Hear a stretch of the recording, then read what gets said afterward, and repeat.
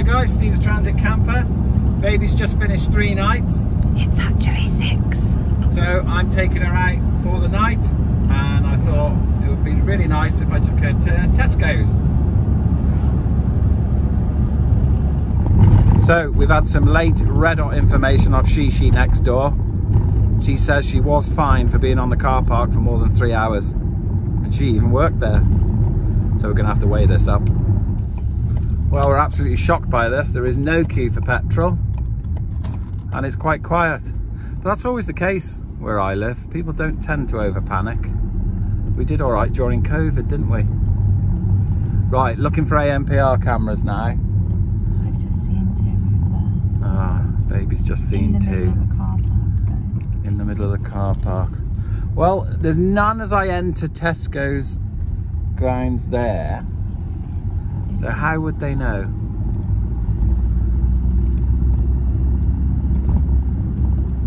And they can't just have them anywhere on the car park. It's got to be on the entrance and exits. Otherwise, how do they know you've left? You could have gone any way around the car park to get out.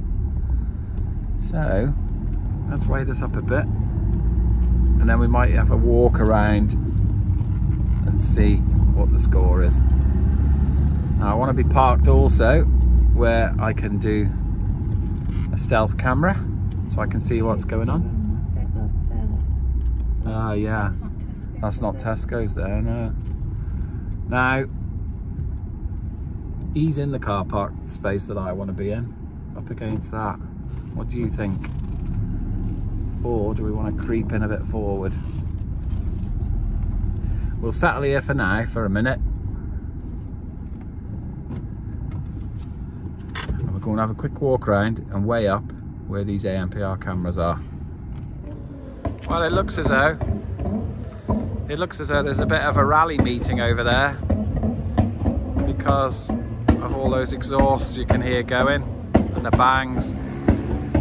That's what today's generation are into. Just gonna have a look at this parking sign now. So it's a £70 fine if more than 3 hours. Or warden patrols, it says. So that must be what Sheila said. She said that they do a watch, didn't she? There's actually somebody paid to come round and try and fine us. Yeah. Unbelievable. Right, let's go and have a look at the other car park opposite. So we found another car park. Yeah, it's got a height restriction, but baby thinks we're going to be all right under 2.1. I think that'll be tight, but we'll have a look. And we don't think that there's any restrictions on that. It just says gates will be locked after, what time was it? The last bus, 6:40. Last bus, so this is the park and ride place. So we think we'll be all right there, and we're overlooking Tesco's, so it still counts.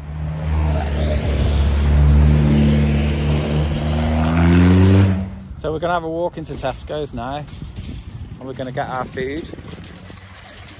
And we are literally 10 yards outside of the car park, but it still counts. If you can't do 3 hours, then that's what we're gonna have to do. Right, straight to the food aisle.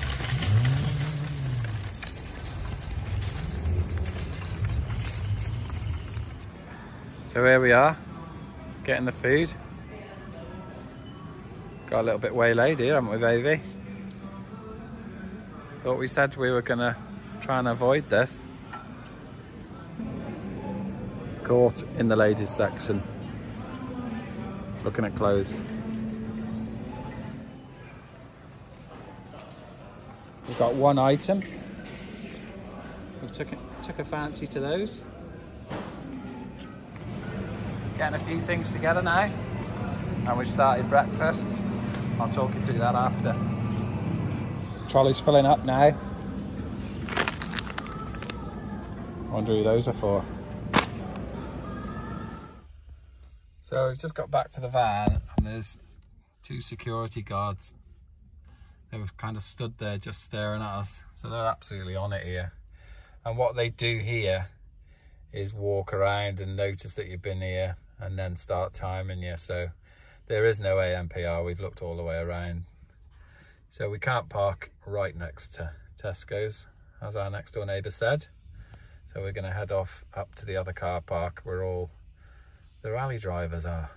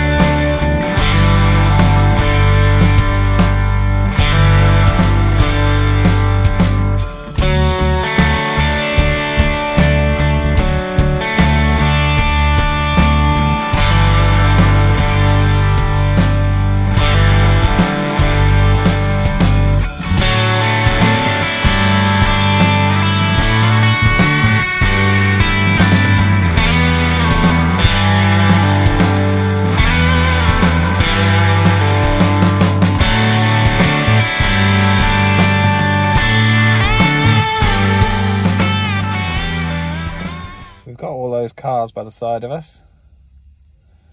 They're not going to be here all night. They've all got work in the morning. And we've got Tesco's right in front of us, so we should get a good view on the camera. And we've got Tesco's 24-hour petrol station over there. Cool. What are you doing there? Right, let's get in the back. Okay, so we've got some camembert, olives, more olives, chicken, sugar snaps, potato wedges, baby corn,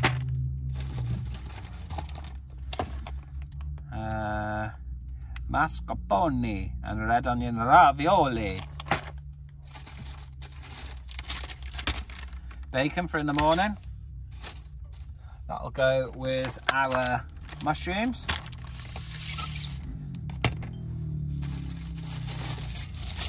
some bread for dipping, paninis, some baps for in the morning, the classic red onion chutney, some Lurpak. We couldn't get real butter because it melts. It's rock hard, I mean. Doesn't melt. Some laksa sauce, never heard of it. Baby's gone for pineapple juice tonight.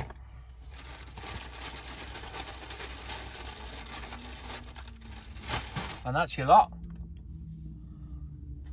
Superb. So we're gonna have a go at cooking or warming this what's it called? Camembert. By putting a bit of water in the pan and just simmering it slowly, see what happens. I'm already deep into my olives. Okay. Baby's had a few of hers. I say hers, she didn't want the chili ones.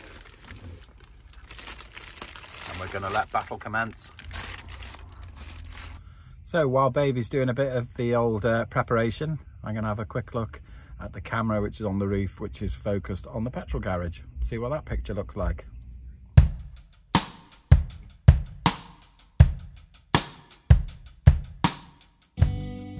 Okay, that was a good view. Can you hear them exhausts going? Listen.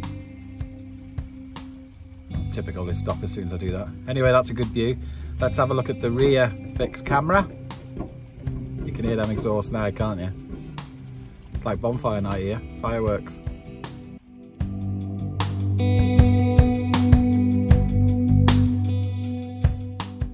Not a bad view. So we'll have a look at the front facing camera, which is right by Tesco's. It's no more than 100 yards away from us.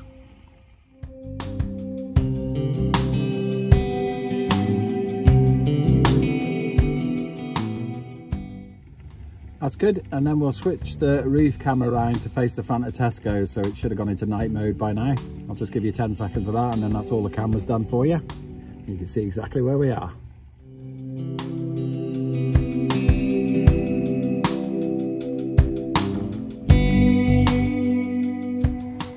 Put the spuds on early doors. I think that's working. We'll have a look in a minute. That's been about 15 minutes now. Let's have it. Oh yeah, it's on the turn. It's taken a while though. And then we got those which are going to be the main. So that's worked out well. We've got the bread. What's this bread called, baby? Panini. Got that cheese, camembert. We've got some onion relish. I'm looking forward to this. And that's just my portion. It's the starters. It's the starters, yeah. Now this couldn't have been cooked any better. That's absolutely delicious, that. Joe, quick girl.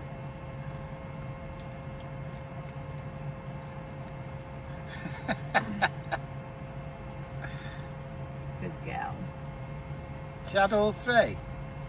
She must have done 2 for 1 then. Get some chicken in. Just coming up to 11 o'clock. We still haven't had our main meal yet, but we're in no rush tonight. The cars, there's probably about half as many that were there. Probably about 10 or 15 cars left now. They're still revving. The funny thing is, you can't get any diesel at the moment, or petrol. So I think the garage by us is empty. Panic buying. Never mind. Okay people, so that competition that I announced earlier in the previous video, that finishes tomorrow, which is now today when I release this video. So it's Saturday the 25th and it ends at midnight. So that's your chance to win £30. You have to go to the Towing with Jace video and you have to like and just put a comment, any comment. And that puts you in the draw, which I'll do live that following week and I'll release as a video short. And then it'll be up to the winner to get hold of me through email if I don't know them, and we'll arrange how you're going to get your cash prize, £30. So don't forget that Towing video with me and Jace. Closes tomorrow night, or tonight, because it's released today. So I recorded a video earlier in the shed, and it's because I received a sticker of Fixit and Stripit. So let me show you that now. Hi guys, so I got that mail call. Neil at Fixit or Stripit, and he sent me two. I've got a bit of his brother's music playing in the background because that's how he does it. Without doubt, one of my favourite YouTube channels this is. I see Neil in his little shed. He's got a little 10x8, I think it is, or it might even be a 6x4. But he's like a mad professor in there. He's getting into his powder coating. He's fixing his lawn mowers. It's just absolutely brilliant channel. It's got a lovely feel to it. And I really do recommend you go and have a look and give him a little sub. Again, he's only got a few subscribers, but they're building every day, same as myself. We're just getting into it. We're latecomers to YouTube, if you like. But please go and have a look at Fixit or Stripit. Let me show you what his channel looks like.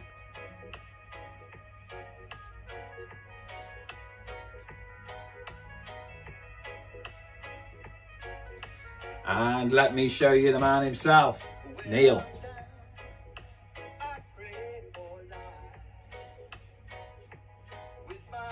Right, without further ado, let's get these beauties up. So here we are at the sticker board. Got my glasses on for this one. And we've got him peeled off. And he's going to go next to DNR.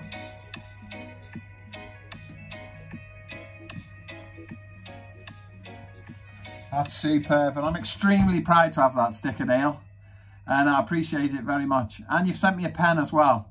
I haven't brought the pen with me, sorry. That's in the house. Wife's using that. So, if you have a look at Neil's videos on Fixit and Stripit YouTube channel, you'll also see that he puts his stickers on his windows. I've always said to him, don't collect too many stickers because it's going to get dark in that shed come summertime. So what I'm going to do, and it's because it's Neil, no other person is going to get this privilege, I'm going to put Neil's other sticker on my window. Let's show you. So as always on my channel, whenever I get a sticker, everybody gets a shout out. The Rusty Rooster, Tom Doby, the Lawnmower Detective, Ken Small Engine Repair, Scotty Daniel, of course Grandpa Kevin. Then we got Tim Grass Cutter Palmer, Gravely Man, Small Engine Repair, DNR, and the new one, Fixit or Stripit. And then looking on the other board, Mixed Mowers doing really well, 10,000 only last week. Ali Mack, Braveheart Scrapper, Henry Morosky. Can't focus, that's it. Andrew Thorne. Neville at Tinkering Taylor. He's been doing a few, what do we call it? Where they do a clickbait title. I love it. I love it, Nev. Scrap It Man, which is now Project Man. AJP Gardens. that online forum, ukgsa.com. Rayleigh's Small Engines, Mr. T-Shirts, Rick's Mowers, and of course, Butler's Empire and Retro Restore. These are all great channels, guys. There's no way they'd be on my board unless I liked them, and that's the honest truth. Now, I am waiting for a sticker from Jungle Bob. Still hasn't come, but he assures me it's on its way. So come on, Jungle Bob, I want you on this board, mate. Here we go. It's going to go on the side window. And that's it. And that will be the only sticker that goes on a window in my shed. And that's in honour of Neil at Fixit or Stripit. Right, let's get back to that stealth video. And there we have it. Just got a bit of sauce to put on, and that is lunch. Right, we're all tidied up, and it looks as though the cars have gone away, so that's cool. Well, it's 11 o'clock. No, it's not 11 o'clock, it's 12 o'clock. We've had our food, we're tired now, so we're going to watch a bit of drama, and I'll see you in the morning. See you in the morning.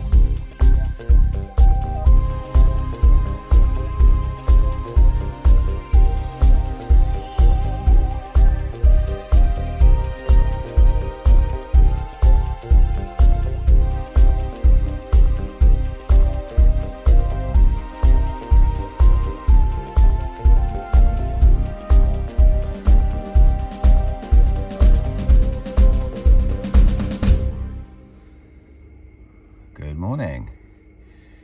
8 o'clock, slept absolutely brilliantly. All the cars had gone about 12:30ish, I think. And we've had no disturbances overnight. So it's been really good. We're gonna wake up,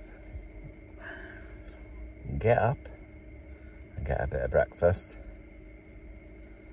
And then we'll hightail home. But no, good. Good little stealth camp on it, baby. Mm-hmm. Absolutely nothing behind us, which is brilliant. And Tesco's is really busy this morning. And that petrol garage is picking up as well. So I'm going to cook some bacon now. Let's have a bit of breakfast and a coffee.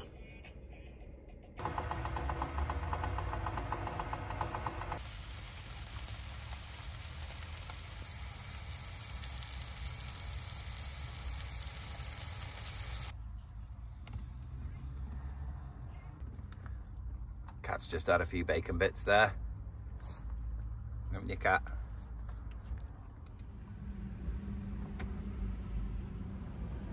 Okay folks, that's it for this one. That's the closest you're going to get to Tesco's on a Tesco stealth camp.